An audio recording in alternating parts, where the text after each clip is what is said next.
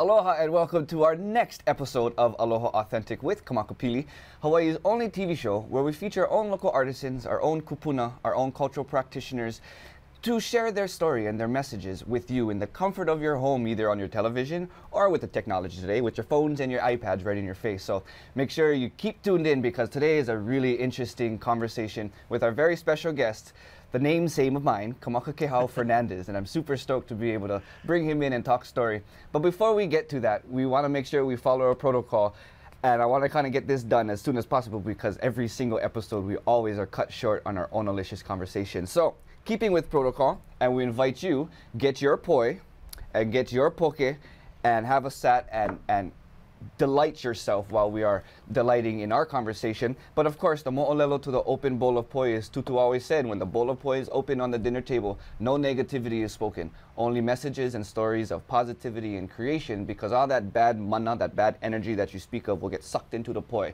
and will sour it in the sour that the kupuna don't even like. You know, there's good sour and then there's just sour. So we don't want the sour. So make sure that that's why our bowl of poi is open on the table. So we invite you to get yours. But before we get to our conversation, of course, we have our little Did You Know segment. So for this month, we're going to change it up just a bit and put the spotlight on our ali'i, or our past Hawaiian royals.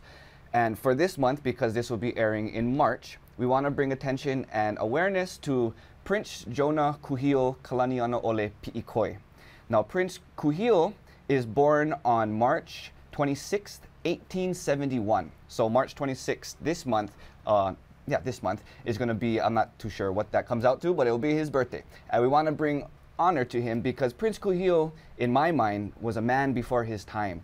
He was his auntie was Queen Liliuokalani, and he was actually supposed to be next, the heir to the throne after Queen Liliu. However, things had changed when the American government had overthrown our kingdom.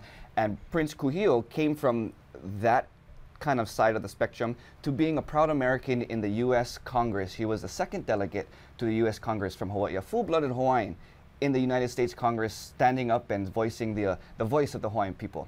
With all of that, in that time, he was also the person who established what we know today as Hawaiian homelands, which dedicated about 200,000 acres of land for the Native Hawaiians to get our people back on the Aina. So, mahalo nui, and he's a very, very prominent ali'i in our society and in our community, and we just want to be able to say his name and bring homage to him. So, with that being said, there's so much onolicious poi on the table and words to be spoken, so let's just get straight into it. First of all, mahalo nui for coming on. I really appreciate it. But we all know you to have this beautiful falsetto voice. But before we get to that, can you kind of build us a picture of what your background is and where you came from and how you got into music? Okay. Well, I was born in Little Rock, Arkansas, and through the efforts of, first of all, it started with aloha from the very beginning. My mother, who is from Maui, and father from Lanai, they both decided that they wanted to have a child, and unfortunately, my mother couldn't have children naturally, so her next step was to adopt. She just wanted to love a child and be able to provide a home. And so, yeah, I was born in Little Rock, and a prayer group from Maui had raised funds to send my makuahine up to Arkansas, and she didn't know who she was getting. She really didn't care. But by the time she got there to Arkansas, there I was, and before you know it, I was on a plane home to Maui. And since I've been living there, her siblings were actually teachers of the Kulakaiapuni, the Hawaiian Language Immersion School. And so all of their children, my cousins, were all enrolled in the immersion. And she wanted that same opportunity for me. And fortunately, you didn't have to be Hawaiian to be in Kulakaiapuni. And that was the beginning of where the language came in. Further on throughout my life, I got involved with canoe paddling, and I think that really opened up more of a cultural aspect as well, for just learning my surroundings and where I went. So when did music come into play, and how did you step into that realm? Yeah. Well, when you're in Kulakaipuni, we're singing 24/7. It's from Punanaleo to Kulakaipuni kindergarten and on. We're always singing, paying honor, whether it be mele, ho'ola'aina, kanai'aupuni, you know, those kind of mele. Because within the song, it teaches us lessons and all of that. So that's where I was introduced to music. Now, and then next comes when I started playing ukulele, and that was in 5th grade. After 5th grade, I stopped playing music, period. It wasn't really a strong i'ini or desire for me to want to perpetuate music. And then I got to high school, and they started, you know, back then it was Brown Bags, and it's got changed to Star Quest and so on. But I had been, I don't know, I mean, music was always there. But once I found out you could actually enter and show off your skills, I guess. It wasn't it's different from singing in the shower. Yeah. That was in high school, actually. So in 2000, and this was 2002, so I consider myself, especially for falsetto, maybe not. Some may have another opinion, but I personally thought singing falsetto in 2002 was kind of late. You know, usually you start off early when you're involved in music. So that happened, the school competitions, and then 2003 came along. This is my senior year, and I did try for Frank Bishaner's falsetto contest, didn't get that one, but then the next year, which then became 2003, Uncle Richard Ho'opi'i, they said, you know what, we gotta have one for Maui. Auntie Elaka Ipaleka was like, we have, from KPOA, was like, we gotta do something for Maui. We have a legendary falsetto singer on Maui, we gotta do it. We have Clyde Kidney Sproat on Big Island, Frank Bishaner on Oahu, why not Richard Ho'opi'i? So that's how it started. Yeah. Oh wow, I didn't know that. So the Richard Ho'opi'i started there. I think this was the first annual, sorry. And yeah, after winning that competition, the rest became history. Yeah, and furthermore, the reaction that I got from singing, you know, of course, the number one thing, and I always call out the elephant in the room. I am Popolo, African American from Little Rock, Arkansas. But because of all of this, the journey of culture and aloha, I realized how important it is for me to continue and perpetuate not just music, but it's the language you're hearing in the music. So since you brought that up, and on that point, what has been the reaction of people being a Popolo person with a beautiful Hawaiian voice, even then or well, even till today? The first thing is like their reaction is like, wait a minute, is that really coming out of him? Yeah. I've seen jaws drop and eyes get wide, but you know, it's always humbling when you have kupuna come up to you and be like, right on, boy, you know, right on, mahalo, and many reactions. Oh, you know more Hawaiian better than me, and this, you know, all kind of, you know, but. This proves that, you know, Hawaiian isn't not necessarily just the quantum, but it's the energy and the mana that you carry and the intention that you hold. Awesome. So in this competition, was there a certain song that you had to sing? Yeah, I chose to sing He'ui, a song composed by Danny Kua'ana, and it has a lot of kauna in it, hidden mo'olelo story behind it, which, you know, we hear the flower and you know, the beauty and all of that stuff, where he was describing the beauty of his woman and the flower.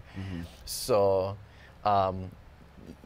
we've heard this mele, He'ui no oi keiki mai, you know, the traditional style, but I really went to kind of jazz them up. And fortunately, I didn't do it alone. I had help from one of my teachers, Kumupula Makalier, fun, one of my favoriteest teachers. Oh wait, the rest might get. Wait, I thought we were the favorite. Oops. Oops. But she was musically inclined because she's the sister of the group Hawaiian, an old time group. So anyway, she had helped me compose that, and we really got into the counter where I was doing some amis and all kinds of stuff. So it was pretty fun. And how was the judges' reaction to that? Well, that year, on the panel of judges, I believe was Brickwood Galateria, Pueo Pata, of course, Flip McDermott was there, and Teacher Noah Keave. And and Hulu Lindsay, Hulu Lindsay. So after we took photos and all, and Teacher Noah, I got to stand next to her when we took pictures, and she's like, "Boy, that was good, but not that great."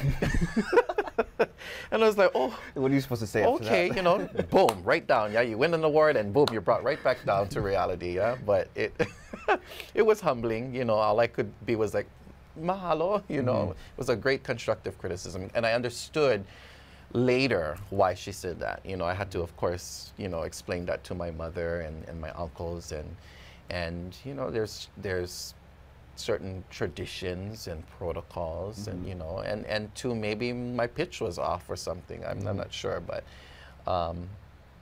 at that time, you know, that's the way I looked at it, was that, you know, there's certain generations that they have the tradition and the sound that they like to hear. Yeah. You know, so.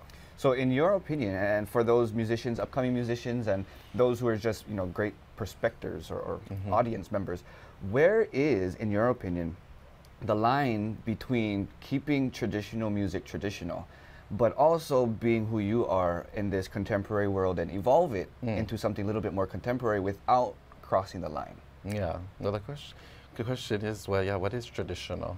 Yeah, I mean, when you think about it, you know, our ali'i have traveled, you know, they learn what they learn here in Hawaii, and then they take it on with them, and they travel around the world and try to gain more mana'o and insight from different places. So I think tradition is always evolving, or the way that we do things is always evolving.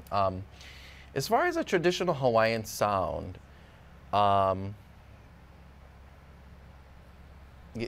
listen to the olds, Kahawanu Lake Trio, Richard Ho'opi'i,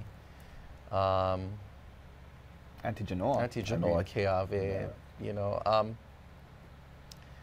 But I'm a kind of artist that actually I like to test the boundaries. You know, I like to test the boundaries, and I like to be original, because as it already is, I'm very different. If you didn't catch that already. Yeah. I think maybe the tradition is just simply the language. You know, the language still remains. So with that being said, you have to do your ha'avina, you have to do your homework by listening. And if you want to sing songs that have already been composed by people, then the right mana'o is to research, you know, do your homework, figure out how the song is actually sung, and figure out the mana'o behind the song. And, you know, prime example with Heiui, you know, we knew how the melody was supposed to be, but we got a little bit more creative by giving it our own, you know, kaila in a way. So with you and in listening to your music, I mean, your music is definitely not strictly traditional. What other, you know, following and being inspired from falsetto legends, what other genres of music are you inspired by? Oh, man. Stevie Wonder. I love neo soul music, which would be the Music Soul Child, Erykah Badu. That's would be my generation. Beyonce. So do you incorporate all those like pieces of a puzzle to your puzzle when you do your music? I think it's beginning to form that way, yeah. Because I mean, as artists, we're always looking for different inspirations, and we hear certain beats from different people, and you know, it ends up becoming part of our style, you know, or developing our style. So are you working on you know, whatever project you're working on, is there a song or something or example that you can share with us of giving a little bit of a Kamakakēhau Fernandez flavor to Hawaiian music? No, I'm glad you asked. 'Cause I actually do. Recently, so I actually was very inspired by Pilahi Paki, who made that the affirmation of what aloha really is. And you're breaking it down to, you know, the A being akahai, the L being lokahi, olu olu, ha'a ha'a, and ahonui. And when she presented this, it was to encourage her people to live this way. And this is the way of Hawaii, this is the way of Hawaii's people. And so I'm usually always in my studio, my favorite studio, which is the bathroom. I'm sure all of us can agree, yeah. We sing our hearts out. Awesome. Oh, it's amazing. There's miracles. So, and better yet, you're getting cleansed while you're doing it. So all that ike just came right over. So I'm gonna have some fun with this, and this song that's gonna be coming out soon is called the Aloha Groove. And it basically, you know, there's some noises here, but I don't know if it's gonna work. This is it. E ho'okoko ke mai I ka pau ka nimele e luana e nanea I ka ole lo o ka aina I ka ole lo o ka aina he pana pana he pana pana. My ukulele likes to sing too. He pana pana Iku upu uvai, hey, kupuna, kupuna, kupuna. So it's kind of like it's not your typical reggae, but you know, I feel, so I hear jazz, I hear blues. Yeah. But the cool thing is all in Olelo Hawaii. Yeah. So I've never heard of a song. And so the whole thing is all percussions? It's all the drum? whole thing is all percussions. Wow. Yeah, and some bass. I can catch the groovy part to it. Oh, yeah. I'm so excited to see what that sounds like when it comes out as a final product. Yeah, I'm pretty stoked about it. On. Yeah. Okay, well, you know, with that, Olelo Hawaii being kind of the center, especially for you, you know, from listening to your story, coming from the Kaiapuna community. So being a person submersed in the Hawaiian community, the Hawaiian language community, but now you're also a kumu with Punana Leo, with the little keiki, speaking and teaching Hawaiian language. What would be your perspective or your answer to why is it important to learn Hawaiian language, but also apply Hawaiian language and practice it? Yeah. Well, the importance of Hawaiian language is because it is the language of Hawaii. You know, it goes without saying, and it's, you know, cannot be denied. You know, and when you are able to have the privilege to learn this language, then the idea is to keep it going and keep it thriving. So the only way that that's going to happen is when you involve yourself around events maybe that have Olelo Hawaii, and just keeping it alive that way. Personally, I've taken the next step so I teach at Punana Leo, and I also teach my own classes to Makua outside and into the community. And it stemmed from me wanting to actually start an online thing, but especially for those who live on the mainland, you know, there's plenty of families that have moved away from Hawaii for whatever reason, and they're missing their Hawaii connection. Yep. And I was like, oh, how can I be, you know, music is one thing. I get to travel there and share, you know, the music with them, also language. But how can they, you know, have something that they can continue and that they can awamo, you know, to take on that responsibility of keeping Hawaii's name alive and through language. So then I was like, well, let me just go ahead and start over here in home, you know, in our own backyard. And where do you see Hawaiian language with our keiki when you were a keiki and with the keiki now? Where as far as it, like how it's grown? Yeah, how has it grown? Yeah, absolutely. Well, this is my favorite thing. Like when I go to Bank of Hawaii, I select the Olelo Hawaiʻi on Bank of Hawaii. That's great that you can have, you know, something that is, you know, a bank, you know, things around the world, but you can actually have one in Hawaiian language, and you can write checks in Hawaiian language. So Hawaiian language is actually one of the official languages of Hawaii, correct? Absolutely. Right. So anything like the banks, you should be able to do what you do in English in Hawaiian. Yeah. Awesome. So, you know, with that, and that kind of brings us back a couple months ago where we had this incident on the island of Maui where Hawaiian language was spoken in the courtroom, but the judge was not just not acknowledging that, but was ignoring that, which to me is two separate things.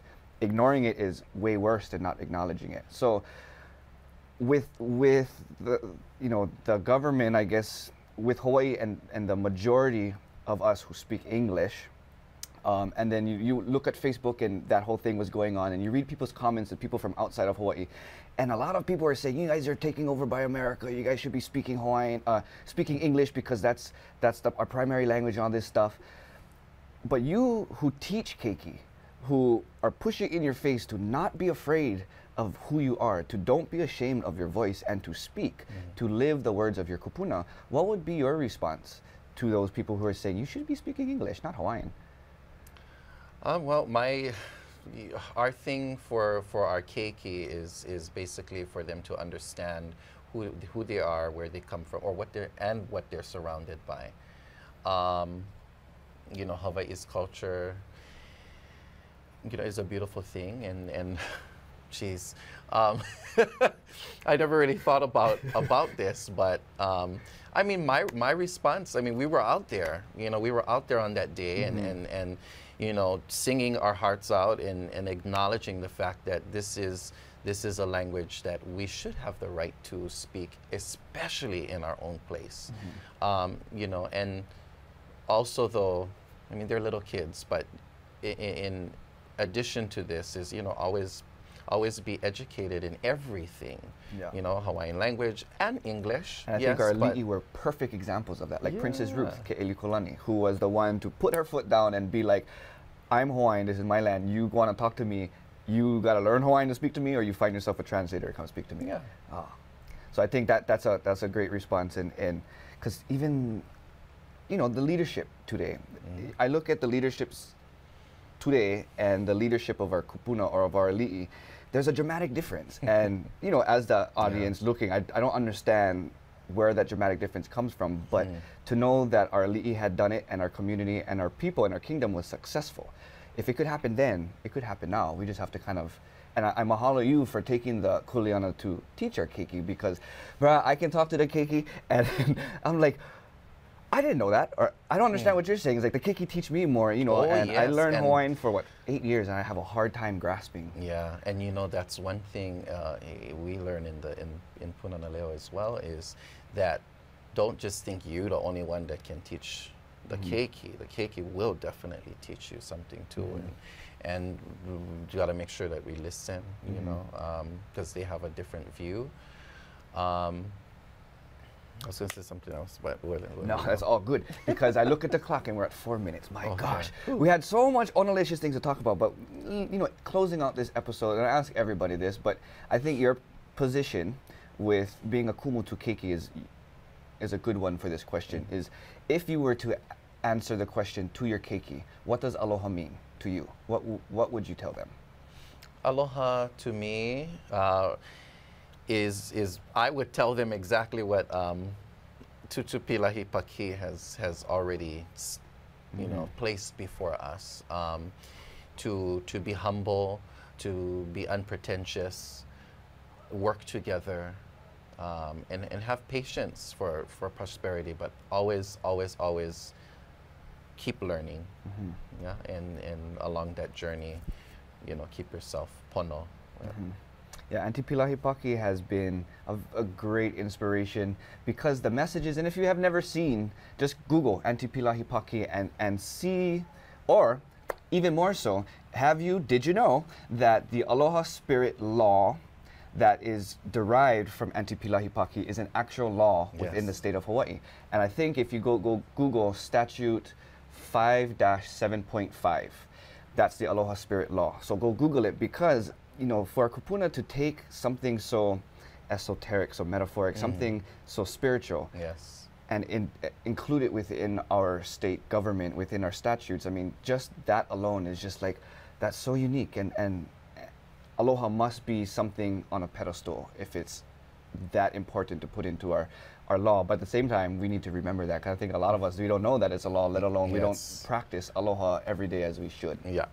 But we're going to keep going on and on in this conversation, but we better end it off now before we get cut off in the middle of our words. So I just want to mahalo you, mahalo nui, for tuning in, for being in. And we have social media tuning in now, so we're going to be getting at that. But mahalo nui for you guys for tuning in as we continue our 4th season and listening to the words of all our guests. But Kamakakēhau has such a unique position when it comes to music, but also Olelo Hawaiʻi, which I think a lot of us need to be more surrounded with. And this is just our kuleana and our due diligence to be able to share that. So we just ask you, keep tuning in every month. This episode and all episodes airs the first Friday of every month at 6:30 p.m. on Olelo Channel 53. And then it will replay itself every Saturday except the 5th Saturday, if there's a 5th Saturday in the month. It will replay, same channel, but 10:30 a.m. in the morning. You can catch all our past episodes as well on aloha.authentic.org. And new thing, if you haven't caught it yet, make sure you tune in every Thursday morning. We have our new weekly segment on KHON2's Morning News Take 2 show. 8:40 every Thursday, we'll be sharing a little bit of street names and ahupua'a and moku and olelo Hawaii and different educational snippets that is perfect for your attention span. So make sure you do that, and that as well, if you missed anything, go to aloha.authentic.org to catch that. So with that, we want to mahalo you. Make sure you're tuning in next month. And last but not least, I want to just say a big mahalo to the artist Asia Gampo for giving us our newest and most updated jingle. So if you go back to the beginning, you hear the beautiful slack key music as the title page fades its way into the cameras. That's from Asia Gampo. So check her out more too. She has a beautiful voice and a beautiful talent. So mahalo nui. See you next month. And until then, ahui ho. Aloha.